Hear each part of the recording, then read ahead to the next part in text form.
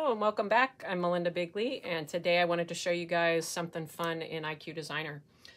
This is the Babylock Solaris 3, but this will work on any of the IQ Designers in your Babylock machines. So you can see this has a little flower right here, but let's back out so that you can see what we're going to do.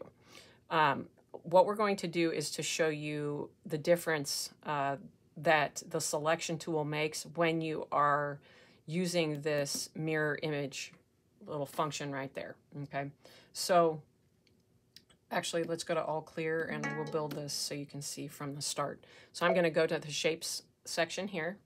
I'm going to go to that third section, which are the open shapes. I'm going to grab that little flower, which is number 23.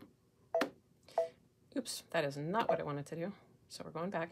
So we've got the flower outline here. It may be hard to see, but I will fill in the little section so you can see it better. So I grabbed that paint bucket so that you can see the flower better and make that whole thing red all at once.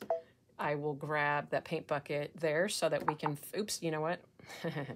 We've already got our line property turned to green. So when I select the line property up here and I click on this, when you see shapes that are not connected, and this is difficult to see, but these petals of these, in fact, I can show you here. Let's fill those in so that you can see each petal. So I'm going to touch, but I do have to grab that paint bucket first. As you can see, if I had that pencil. Okay, so if the camera angle looks a little bit different, it's because my big giant Cane Corso just knocked the camera over. So we're going to move on here and continue. So what I wanted you to see is each of these flower petals are floating. They're not connected to this stem, and that's fine.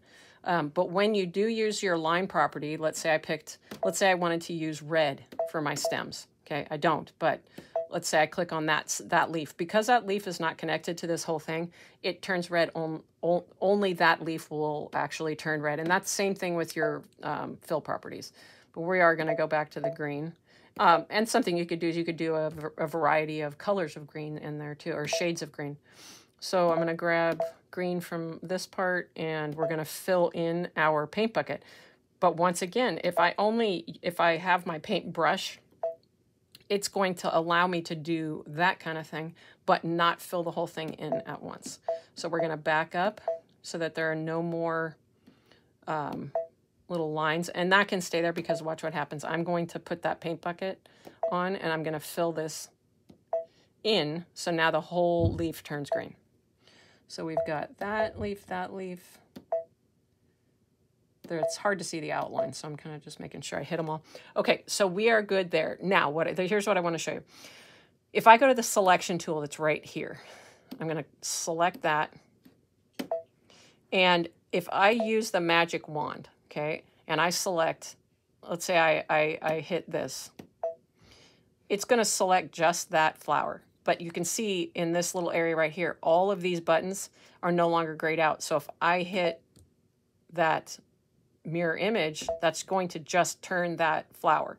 But what if if you can't isolate, if you want to isolate the bulb of that flower, you can. But if you want to capture the entire thing, grab on this little shape here, that little square, and you can poke anywhere on here and just drag and drag and computer people use some term. I dragged and dropped that. Maybe that's how you're supposed to say it. I don't know. But now we're going to go to this little mirror image once again, and you will see the entire image flip like that. Okay. Now, if I want to duplicate that, okay, and I maybe want to put one down here, duplicate it again, put another one up here, but let's say I want to mirror image that. I can do that, okay? So there are a myriad of things you can do with this, but just, I wanted you to be clear that if you want to grab that whole thing, and you can use a couple different varieties of that, you can do that. And then you've got your magic wand. And I know there are lots of other features here. I'm not covering everything. I'm just showing you the difference between those two functions right there, that if you want to grab that whole rows at once, grab and select the whole thing, okay? So hopefully that helps you guys. One more thing to just kind of play with and work with, and it just expedites your digitizing process within IQ Designer and makes it a more just a better tool for you to be able to use when you can use all of these functions. And it, like I said, it expedites what you're doing.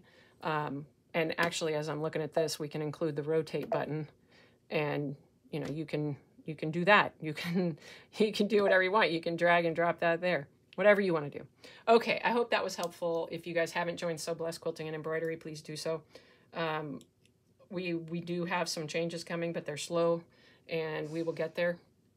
They'll be all for the betterment of your learning. And I know a lot of you have written me and said that these videos are helping you. So that makes me happy, because I know that they are reaching the baby lock world out there, and they're helping you learn your wonderful machines, or they're exposing you to some feature that you might be interested, especially on these amazing Solaris. They are fabulous machines. So have a wonderful day, everybody. Thank you so much for watching, and I will see you guys soon. Bye-bye.